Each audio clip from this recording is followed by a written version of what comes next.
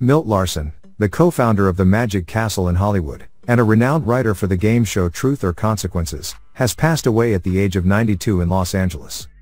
According to family sources, Larsen peacefully passed away in his sleep on Sunday night, at his Hollywood residence, surrounded by his loved ones and close friends. Larsen had an illustrious career in the entertainment industry, producing TV specials for major networks and collaborating with Richard Sherman on songs for Disney classics, like Mary Poppins and The Jungle Book. In addition to his accomplishments in television and music, Larsen was also the creator and consultant for the Caesars Magic Empire in Las Vegas. However, his most notable contribution was co-founding the Magic Castle with his late brother in 1963.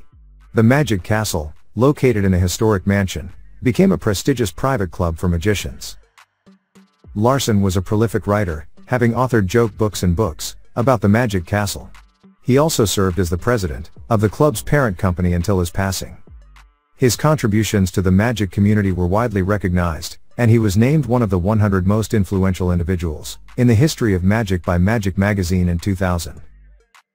Born into a family deeply involved in magic and entertainment, Larsen had a passion for the industry from a young age. He worked with notable figures like Buster Keaton, Stan Laurel, and Jack Benny during his time as a writer for Ralph Edwards' TV production company. Larsen also collaborated with Richard Sherman on humorous songs and even wrote a musical called Pizzazz.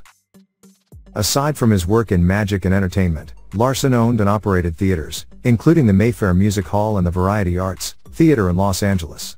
He was also an avid collector of show business recordings, and donated his vaudeville collection to UC Santa Barbara. Larsen is survived by his wife, Arlene, as well as his nephew, niece, and great-nieces. Throughout his life, he faced legal battles, including a lawsuit over royalty payments and a class action lawsuit concerning unpaid wages for hospitality workers at the Magic Castle. Milt Larsen's death marks the end of a remarkable career in the entertainment industry and a lasting legacy in the world of magic.